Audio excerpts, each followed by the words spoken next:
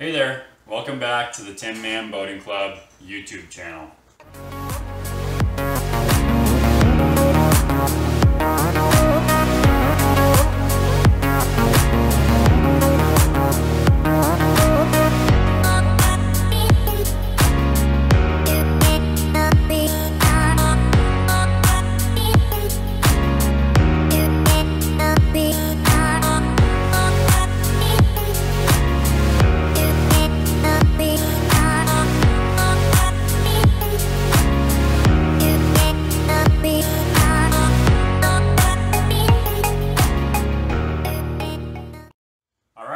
So today I will be showing you how to change the oil on your wake boat. I will be specifically working on my 2018 Malibu Wakesetter 24 MXZ. This method should apply to most 6.2 liter INDMAR RAPTOR engines for boats from 2016 and on. This method will also apply to many different boat models, but take into consideration the differences such as where and how the oil filter is changed and how you access the oil drain, hose, or plug, and also how you access the oil fill cap. Alright, so here we go. Alright, so the first thing that you do is you remove your engine panel or panels. In this case there are two knobs which hold up the top panel and hold the bottom two panels in place as well. On other Malibu and Axis boats, typically I think you'll find that there is two kind of release levers or tabs on the inside or the motor side of the panel, and once you just flip those to where they're not holding the panel on, and then pop the panel out. So you can see I'm removing the bottom panel. I don't need to do anything with that front panel there because I have all the access I need now. And now you can see that I am looking at the drain hose, and it is clipped onto a mount on the motor. I flipped that around so I could pull it off and then removed it. Now you can see that I'm pointing out a zip tie. So I'm just clipping that with a pair of dikes.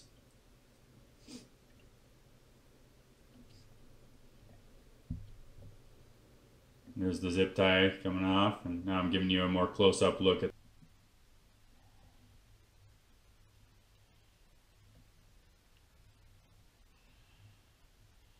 So I actually had to get a wrench and a pair of pliers to get this off. Usually when I'm done, I'll just finger tighten this, usually decently tight, but that way the next time I can just undo it with my fingers. So now I have it loosened up. I'm just going to pull it off with my hands. And just give you a close-up of what it looks like while it's off. Now you'll want to remove your rear drain plug. So just get a crescent wrench, pull that off. And then set that in a safe location. I just put mine on the bottom of the trailer. So now what you need to do is you need to take the drain hose and feed it through that drain plug hole. So I just feel with my hand where the hole is and then try to guide that drain hose through that hole. Usually you can just get it started. You'll see, I apologize for the video quality here, but you'll see it kind of pop out a little bit, and it actually shoves out a piece of fiberglass or something that was laying around at the bottom of the boat. So now I've got the end sticking out, and now I'm going to take a pair of needle nose pliers and pull it the rest of the way out. And you want to try to get it out as far as you can, so that you can get it closer to your whatever you're going to be draining it into.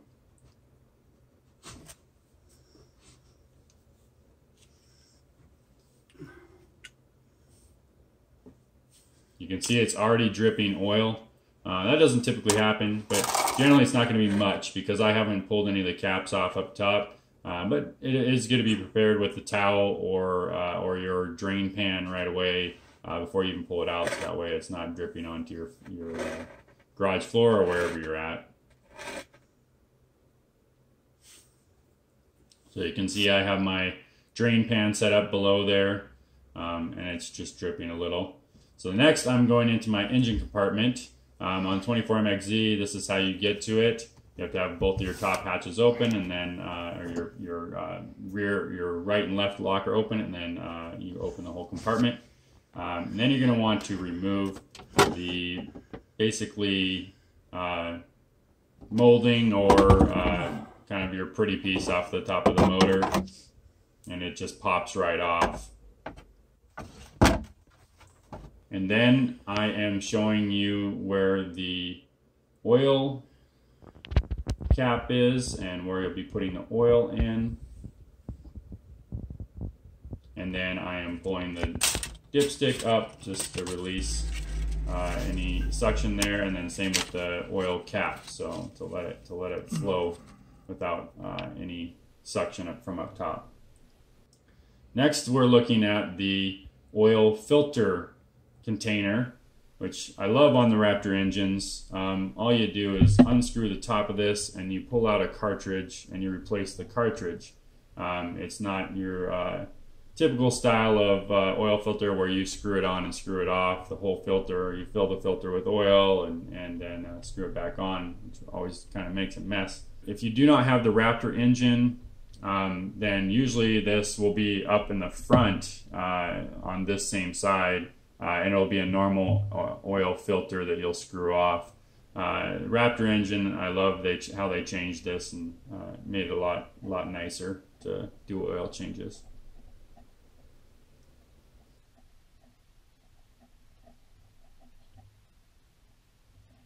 So once you have that screwed off, you'll want to have a rag or something so you can pull that out and immediately put it on your rag, because it is going to have some oil dripping from it.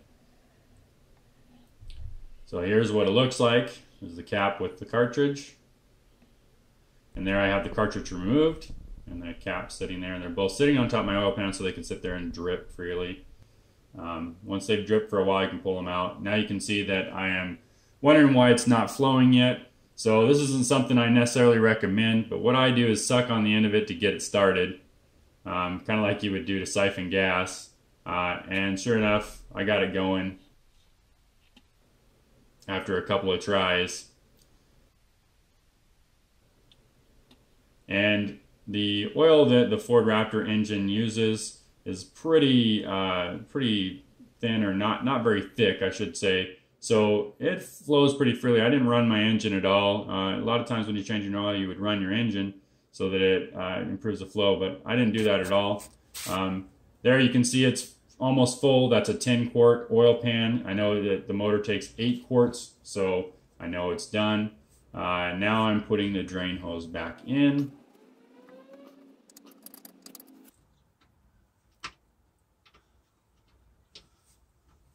Takes a little bit of wiggling around to get the last piece in.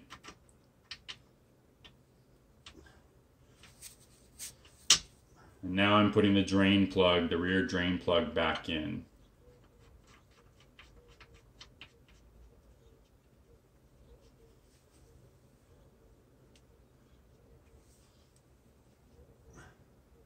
And make sure you give that a tighten. So the motor oil I'm using is the Ford Motorcraft Motor Oil 5W30 synthetic blend. So not full synthetic, but synthetic blend. So now I am grabbing the hose back off the bottom of the boat. And I'm going to go ahead and put the cap back on it. And again, I normally just finger tighten this. I still get it decently tight, but I normally just finger tighten it. If you're not comfortable with that, you can always grab your wrenches, tighten it more. And then once I've got that tight enough, just clipping it back onto that mount that's on the side of the motor there.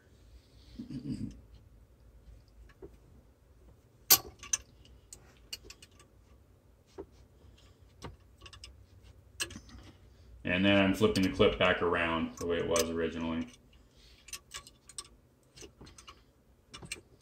Next, what I do is I put some oil, almost a quart, not quite a full quart, in the oil filter container or holder, whatever you want to call that. You can kind of see some of it go down into the engine, but basically, you know, just like you would fill a different style oil filter that you screw on and screw off, I'm doing that with the container, so that way when I put the cartridge back in, it already has oil in it. And I'm really filling it up to kind of where the yellow lettering is there, the stickers are. Now you can see I put the dipstick back in, and now I'm putting in my homemade funnel so I can pour the rest of the oil in through that at the top of the engine. And the Raptor engines, the 6.2 liter engines, take 8 quarts, so I'm pouring 8 separate quart jugs in. I buy a case of 12 quart jugs. I like doing that because then I know exactly how many to put in. I actually find that when I buy that on Amazon, it's actually cheaper to buy it as separate quarts as opposed to buying the gallon jugs. So once you're all done, you'll want to make sure you put the motor or the oil cap back on. I actually started putting the cover back on before I did that, so you'll notice that here now I will realize it and I'll think, okay, I got to put that oil cap back on. And then go ahead and put your cover back on. And usually I put my hand underneath to feel where the mount is, and then feel where it is on the motor and line those up, so then I can press it back on. And you just shove it down and it pops on. And then you can close up the engine compartment.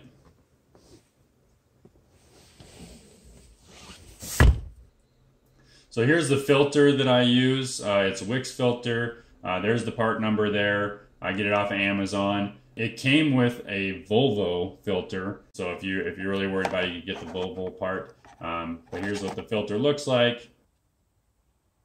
And this was what was recommended by the dealer. So it also comes with a seal. You can see the white seal on the cap there.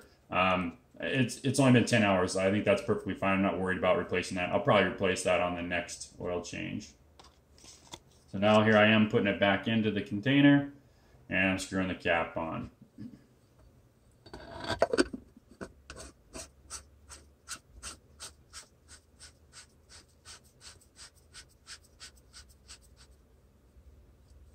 And just get it hand tight. And after you get it hand tight, I did take a wrench to it, but it really didn't need much more tightening. You'll be able to tell it's pretty much tight. But it's always good to check with a wrench on that one. So one other thing I've gotten used to doing during an oil change is I check the raw water filter or intake. And you can tell it's clean on mine, but you can, if you need to clean it, you can just screw the black cap off the top of that, then you can pull the screen out and you can clean it out and then put it back in and put the black cap back on top. All right, so the last thing to do is go into your screen. So you can see my camera is kind of having trouble picking this up. That's why I'm doing it in the dark. But you'll want to click on the settings. You want to be on the settings screen where you control your lights. So you can see them on the music screen there. You'll want to go to the settings screen. So I'll show you me clicking on that.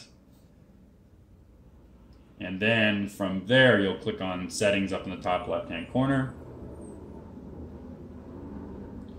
And then what you'll want to do is scroll down through your options until you find service, the word service.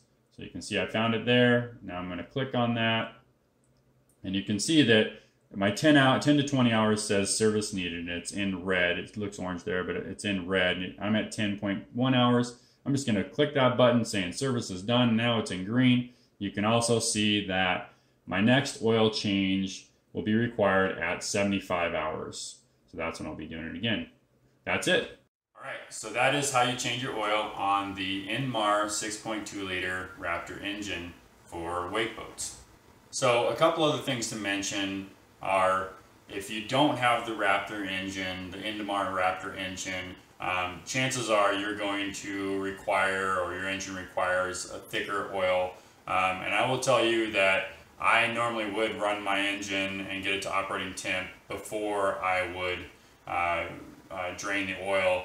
And obviously you'd want a fake leg connected, or you wanted it somehow getting water through the engine. On this boat you could hook a hose up to that water strainer or water filter. Also, it is obviously recommended by Malibu that you get this done by your dealer.